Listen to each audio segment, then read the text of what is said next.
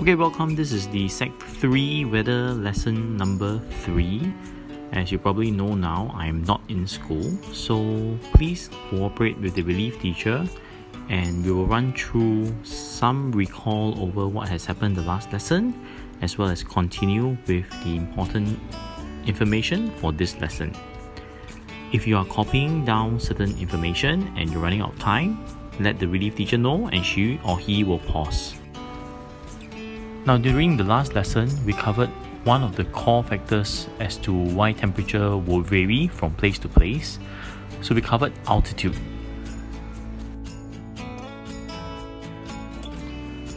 Now I want you to recall that height of a place, in relation to sea level, will lead to a change in temperature.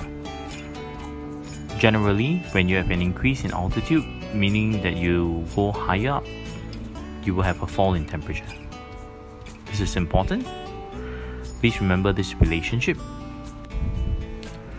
The general rule of thumb is for every 1000 meters increase in altitude, you will lose about 6.5 degrees in temperature. Now, it is important to note that the 6.5 degrees is not an absolute number. So depending on other conditions prevalent at the location, it is possible to lose slightly less or slightly more. Now, you won't feel this in Singapore because we don't have a relief feature that is above 1000 meters. The fundamental reason for this phenomenon happening is because as you go higher up, the air becomes less dense. So as a result of being less dense, it's less compact, and so it cannot absorb as much heat. So being that it cannot absorb so much heat, your temperature will be lower. Now, for the lower part of the height range, it is the opposite.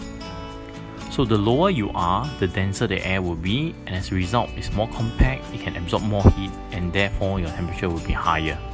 This is the fundamental concept behind this idea of why, as you go higher, temperature will drop. Okay, we talk about this as well.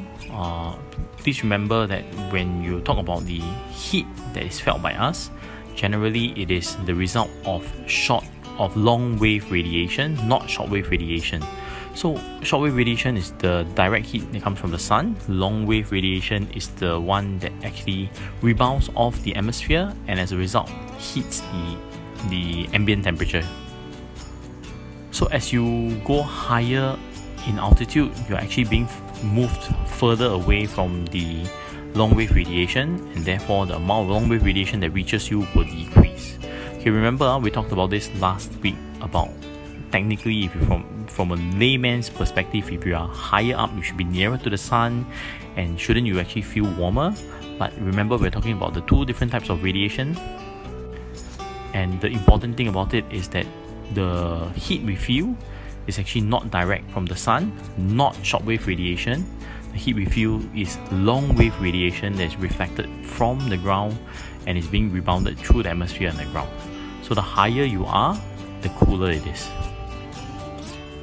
Okay, we had a good look at this diagram. Just a quick refresher. So this is a diagram that shows you the long wave versus short wave radiation and how greenhouse gas actually serves as a barrier to trap some of this radiation. The last factor that we covered in the previous lesson was distance from the sea as a factor that affects temperature. Remember, the underlying concept for distance from the sea is the physics notion that land heats and cools faster than the sea. So land is a solid, the sea is a liquid, so the liquid is harder to heat up and at the same time harder to cool down as well. So when you have a large water body next to where you are located, it will actually affect the localized weather conditions and the climate. Take a look at this image. We ran through this. We used two cities in Alaska, Anchorage and Fairbanks, as a comparison to show you that although latitude wise they are about the same, distance from the sea affects the temperature range greatly. So if you're near the sea, your temperature range will be very much smaller. Your summers will be warmer and your summers will be cooler and your winters will be warmer. This is a very important concept. Keep this in your mind. Moving on from what we explained earlier, the effect that we are concerned with when you talk about distance from the sea, there are two effects. The first one is the maritime effect. This is the impact on coastal areas as a result of being near the water surface.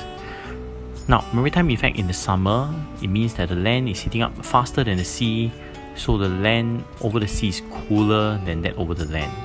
As a result, there's this exchange, and summers are cooler for the areas nearer to the water surface.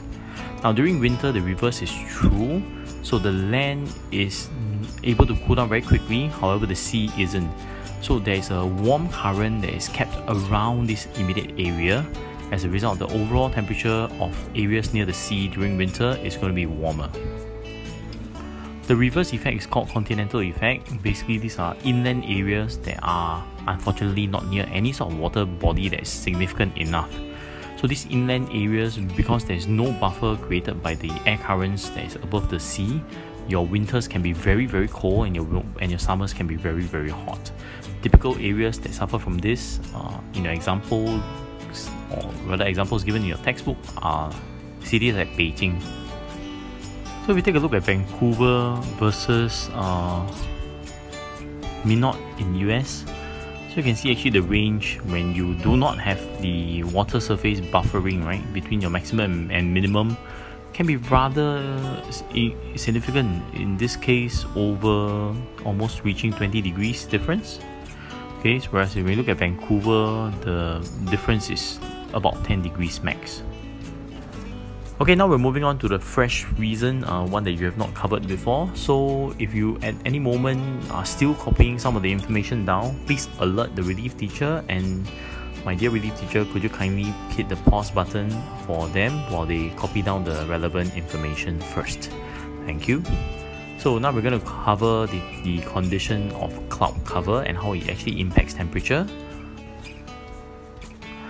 Alright, now as the name is self-explanatory, cloud cover actually refers to the extent of the sky covered by clouds.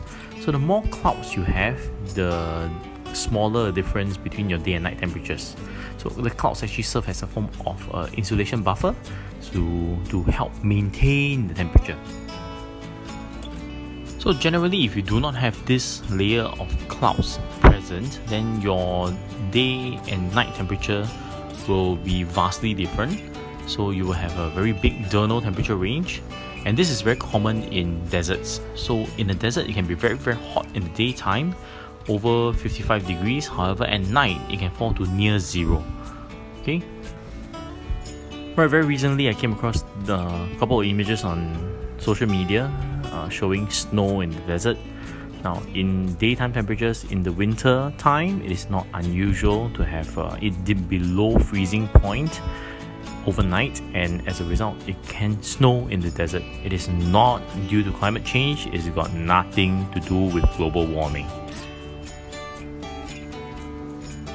As you can see from the diagram on the left of the screen, in the presence of clouds, they actually help to reflect a portion of the sun's ray back into space.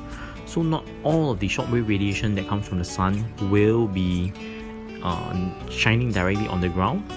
So as a result, you do have a slightly lower daytime temperature. Then during the night time, the clouds are able to absorb more of the heat that's radiated and prevent it from escaping into space. So it then again raises the nighttime temperature, which makes it closer to the daytime temperature. So when you look at diurnal temperatures of a location with clouds, the diurnal temperature range difference between maximum and minimum will be smaller. Now what about a place that has no clouds? So if you look at the picture here, you can see quite clearly it's a desert area. There is a clear absence of clouds. So during the daytime, a large amount of the sun's rays will hit the earth, and eventually the surface will heat up rapidly, and your overall temperature will be very high. And for the night time, because there's no clouds to rebound the heat backwards, consequently the heat is lost at a very rapid rate, so nighttime temperatures can be very cold. This leads to a situation where your diurnal temperature range will be very large. I repeat, diurnal temperature range is the difference between your maximum and minimum temperature.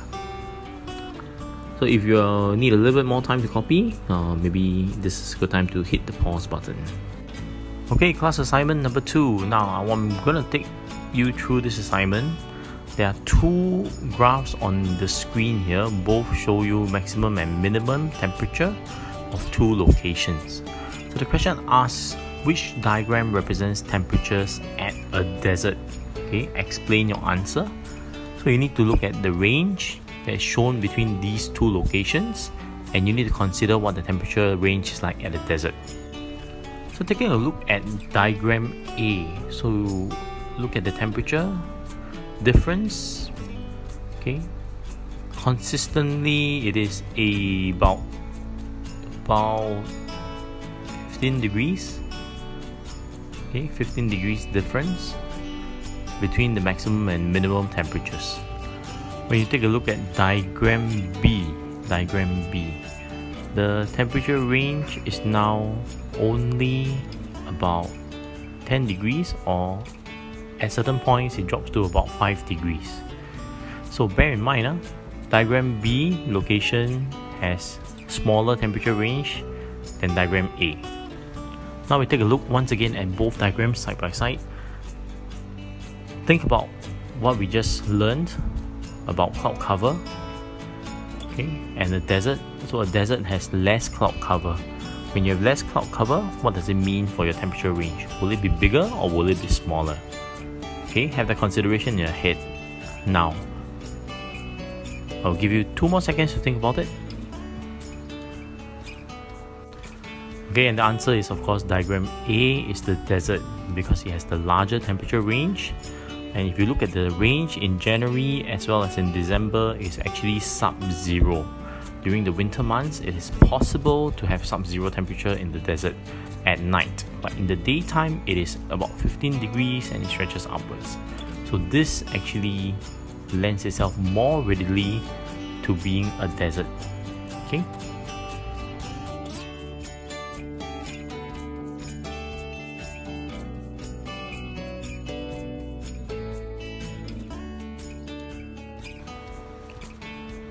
Right now I'm going to introduce a device to you. It's called a maximum and minimum thermometer. Another name for this is the Six's thermometer, depending on which book you're looking at. So what does this device actually measure? This is actually a combination thermometer, which if you leave it alone in a location for 24 hours, it will show you within this time range what was the maximum temperature recorded and the minimum temperature experienced in this location. Important fact, when you are reading this, when you're trying to read this, you're not going to look at the liquid level of either side. You're going to look at the lowest point of the metal index, which is within the thermometer itself. The bottom of the metal index will correspond to a reading on the side, and that is the temperature you're looking at. So as we were saying, if you take a look at the index on the left, the blue index, okay, what we're reading is the bottom of the index, so it is approximately 20 degrees. If you're reading the wrong thing, you're reading the liquid level, you end up with a reading of 25 degrees. Now similarly, if you look on the one on the right hand side, which is the maximum thermometer temperature recorded, it is close to 26 degrees. Now some precautions to take when you're placing one of these to do data collection. Number one, it has to be elevated at least 1.5 meters above the ground, so that you are not affected by the heat that's emitting directly from the ground. You're measuring ambient temperature and the reading will be more accurate. Okay. The second thing is this should not be in direct sunlight. Okay, so hold it 3 minutes, take 2 readings, take the average. This is the common precautions and good practices when you are measuring temperature with a thermometer. Okay. Now, please remember, when you're doing GI, one of the most common ways to increase accuracy is to take more readings. So, the more readings you take, the higher data set. When you average it out, you possibly negate most of the errors that you have. Another reason why students are encouraged to take multiple readings is due to inherent errors like parallax error, data error due to equipment failure, which if you were to take less than 3 readings, you may not realize that it's is evident. Or if you only use one set of equipment and take from one location, you will not realize that there is an equipment error.